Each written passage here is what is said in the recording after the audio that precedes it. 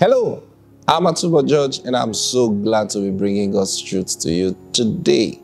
Are you ready? Now, with all I've been teaching you, you should be bold now to demand for your daily bread. Praise God. Are you ready? Say this with me. Say, Father, today I receive my daily bread.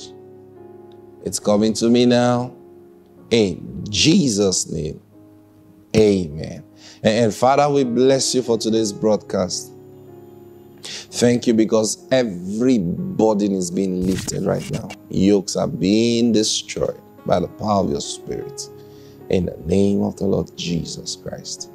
Amen. Praise God. Now, I was explaining to you yesterday, Jesus is our high priest, and after whose order? The order of Melchizedek. Listen to me. Every child of God who is not operating under this priesthood, his walk with God is faulty.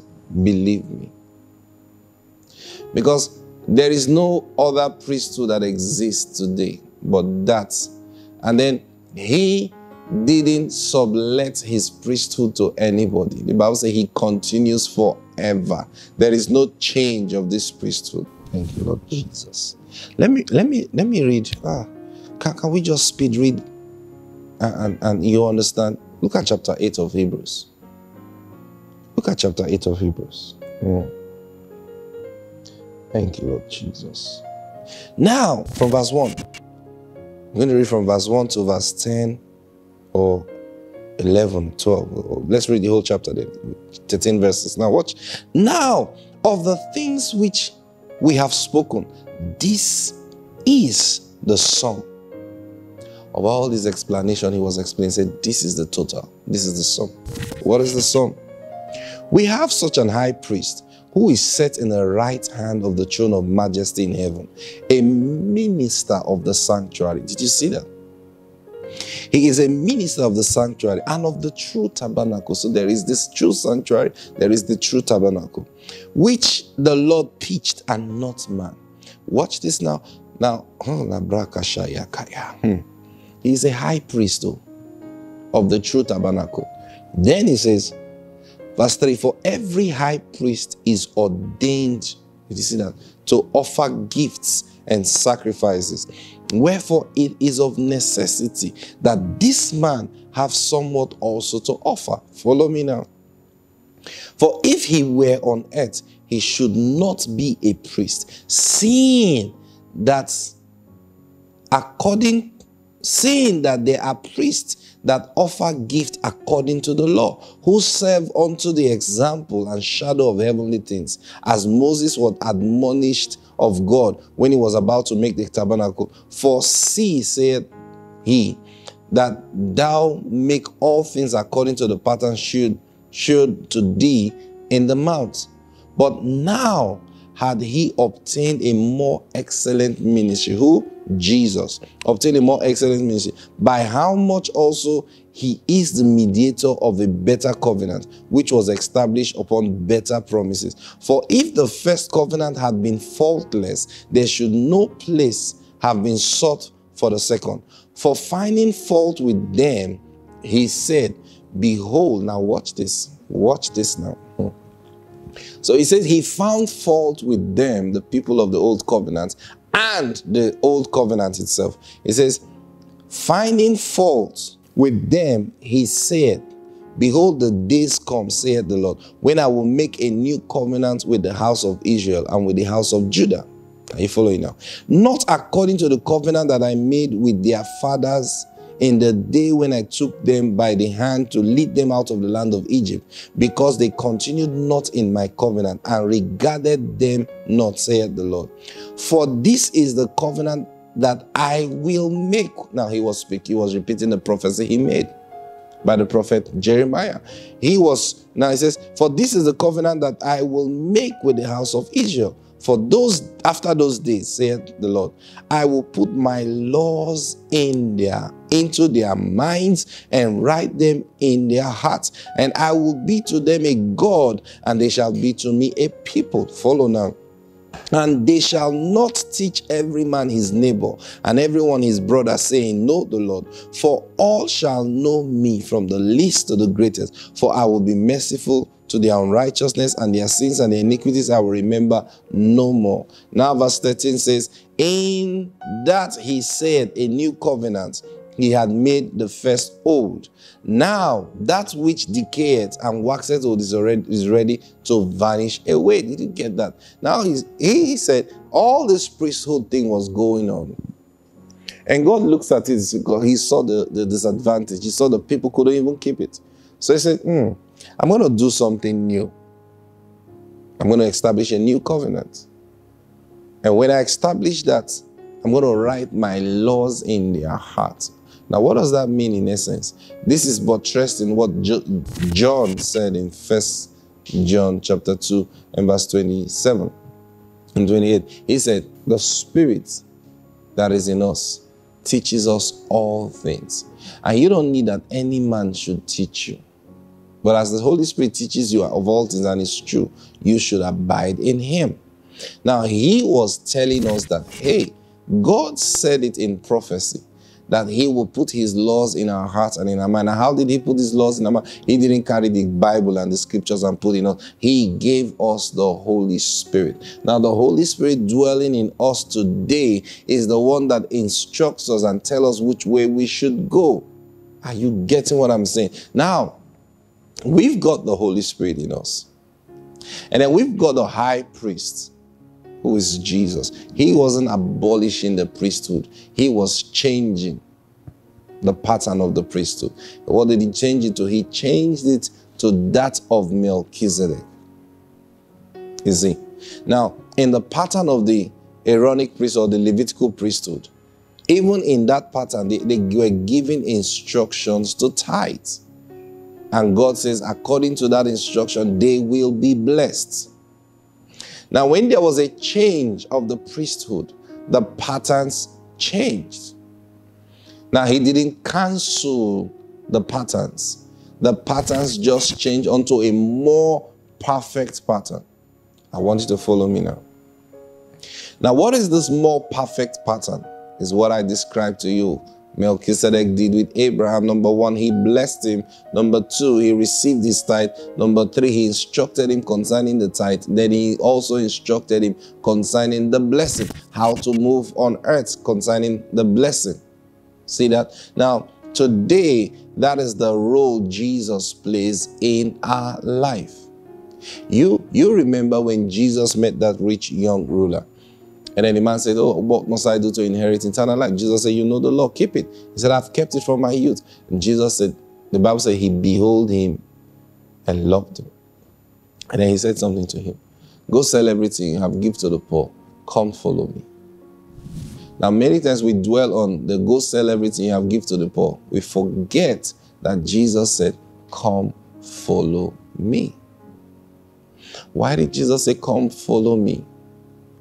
You see, we imagine that the man would just go sell everything, and start giving out anybody he sees. Are you poor? Okay, come and take 1 million naira. You, I've sold my property, I've sold my land. Oh yeah, you take this. You think that's what he was going to do? No, Jesus would have instructed him. See, Jesus just told him that and watched him to see if he will agree. If he had agreed, it is Jesus that would have, because all Jesus wanted to do for that man was to so bless him. I'm telling you the truth. Jesus was not intimidated by his wealth. Neither does Jesus like poor people serving him or working with him. No, sir.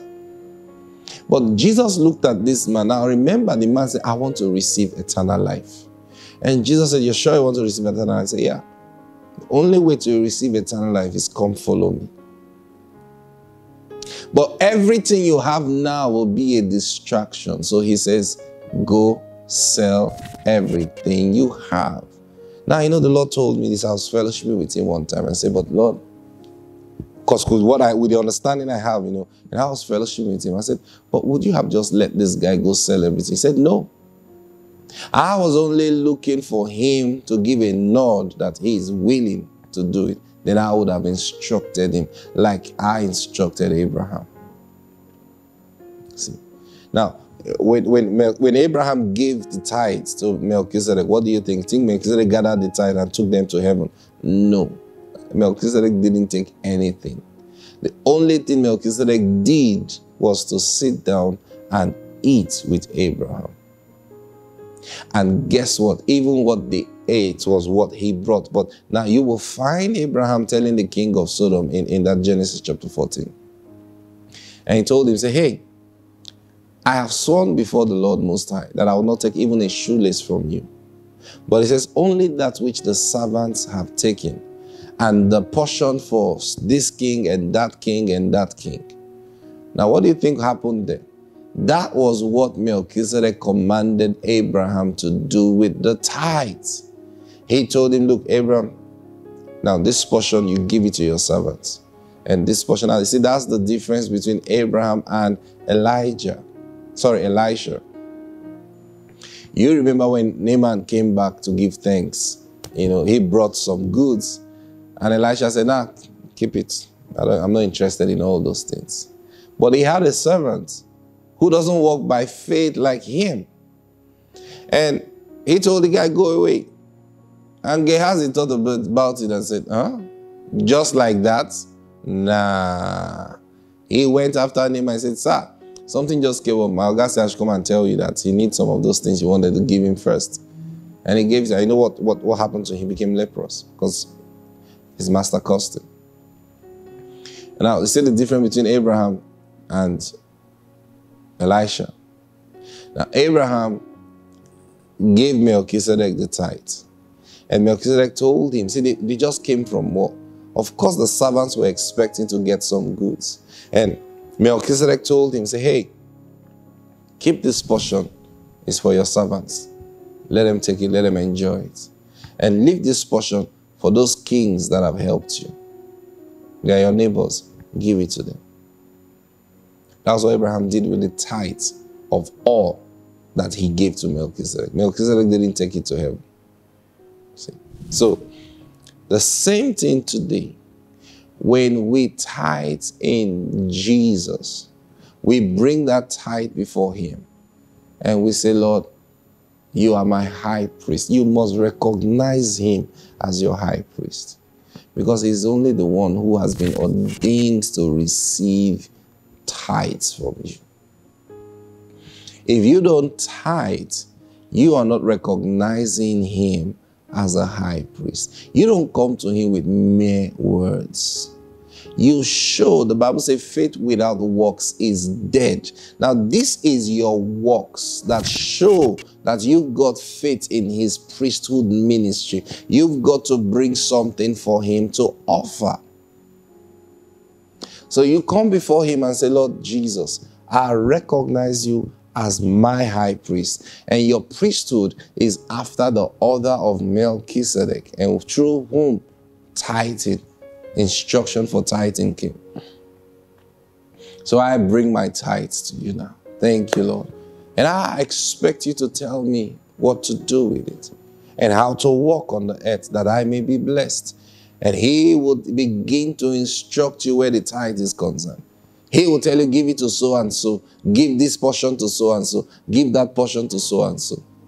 Now you obey him. He will now tell you, hey, from henceforth, this is Maru Pragesha Barakashe. See, this is why I can never be broke. I'm telling you this, I can never be broke. Never. It's impossible. Why? Because he begins to instruct you. He will tell you what to do with your salary.